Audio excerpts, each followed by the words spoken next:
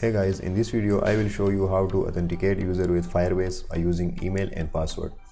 So this is the official documentation of Firebase, and as you can see here, the first step is to add Firebase in Android project. So open your Android Studio, and I have already created a new project. Create a new project and then go to tools, click on Firebase, and from here click on authentication. Click on the authenticate using a custom authentication system and click on connect to Firebase. So it will open up your browser, and as you can see here, I have already two projects in my Firebase. If you don't have any project in your Firebase console, so you can add a new project from here, and I will choose the demo project.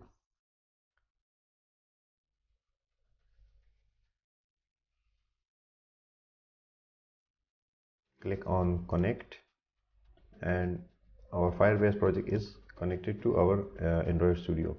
Now go back to your Android Studio and click on add the Firebase Authentication Sdk. It will add the required dependencies. Click on accept changes.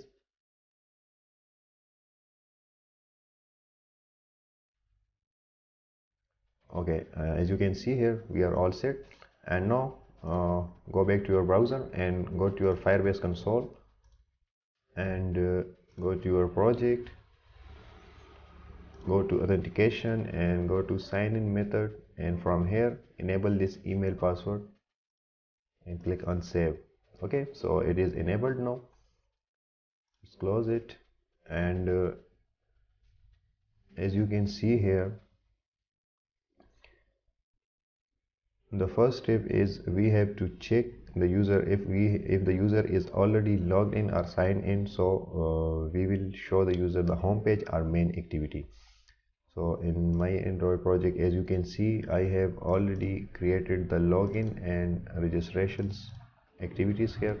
This is a simple design, and as you can see here, we have two edit text, one button and text view, and in the login screen we have the same things. Okay, so two edit text, one for email and other one for password, and the one login button and a text register here. Okay, so when the user click on this register here text view, so we will navigate the user to registration activity. Okay, so this is a very simple design, and now we will start our coding. So first of all, we have to check if the user is already signed in. So in your main activity or your home activity, override the onStart method, and we will use the Firebase authentication class here. Okay, so just type Firebase Auth, and I will name it mauth, and initialize Firebase authentication in your onCreate method. Okay, so now we have to check here. We will create a Firebase user, name it user, mauth.get current user. Okay, so we will check if user is equal to null, then we will navigate the user to login activity. So we will using the intent here, main activity.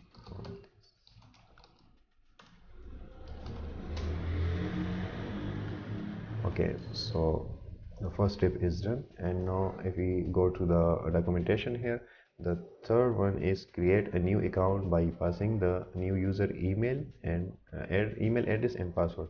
So for this we will use the create user with email and password method of Firebase. So I will open my registration activity, and same, we are using the Firebase authentication class. I will name it mauth, and I will initialize it here.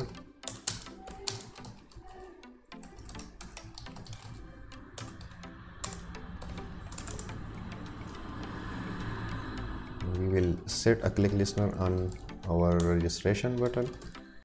We will need two click listener here, one for registration button and one for login here text. Okay, so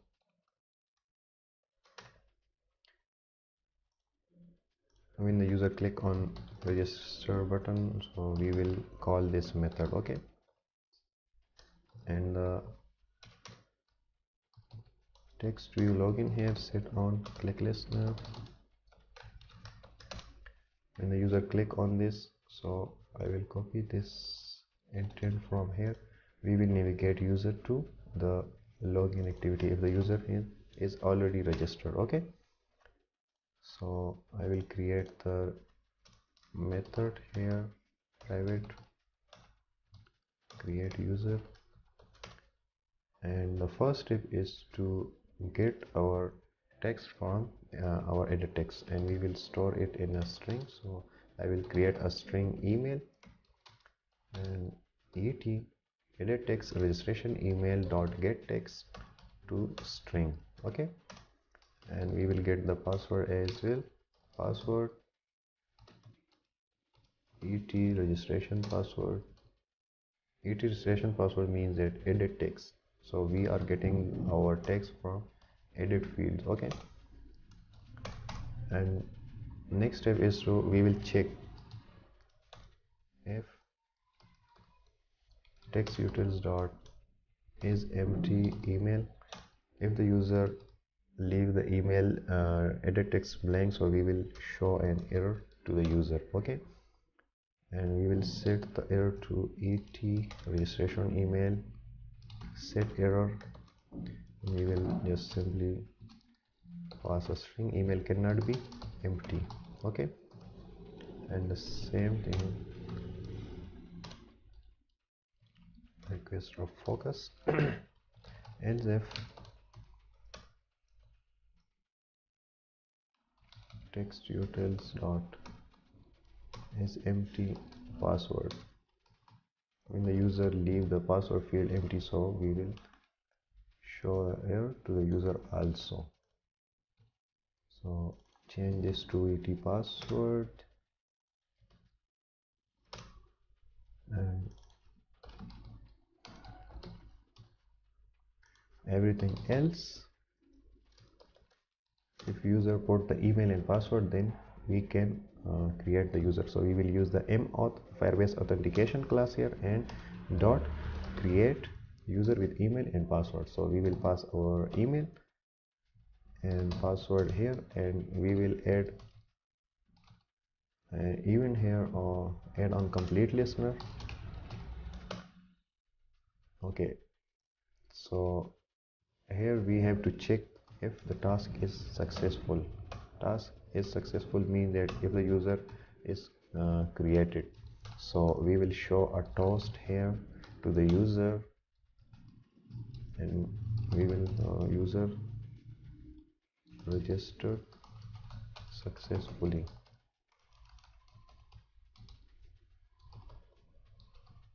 and then when the user is created, we will navigate the user to the login activity. So to do that, create an intent register.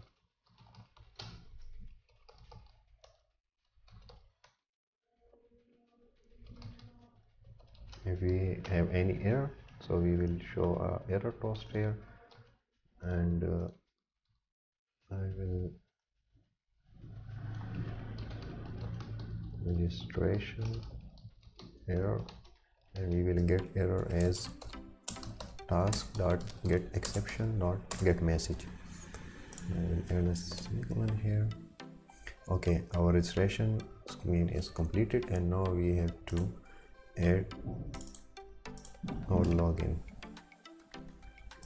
So we will do the same Firebase authentication Auth, and we will initialize it here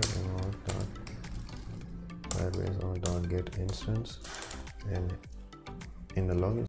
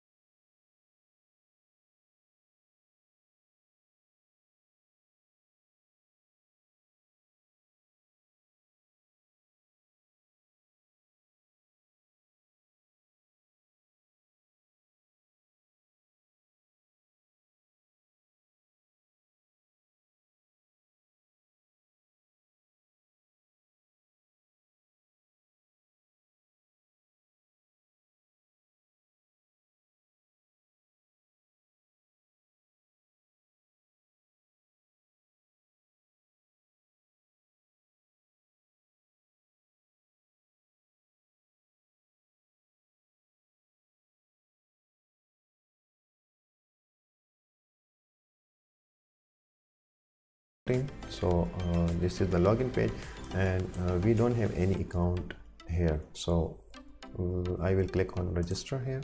So it will open the registration activity here. So I will enter my email and I will set a password and I will click on register. So user registered successfully and we are navigate back to login. So I will enter that email and password to log in my app. Okay, so I will click on login and user logged in successfully, and as you can see here, this is our main activity. Welcome, you are logged in. And if I close the application and I open it again, so it will open the main activity because we are logged in previously. So in the onset we are checking, so this user is not null, so we are not going back to login activity. So if we click on logout, so it will navigate back to the login. And if I close this and open the app again, so we have to log in again because we are signed out from our account. And in the Firebase I can show you,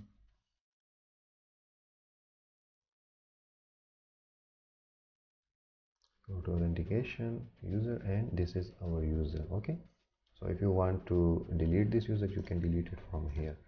So that's it guys. If you like this video, share it with your friends and do subscribe to my channel.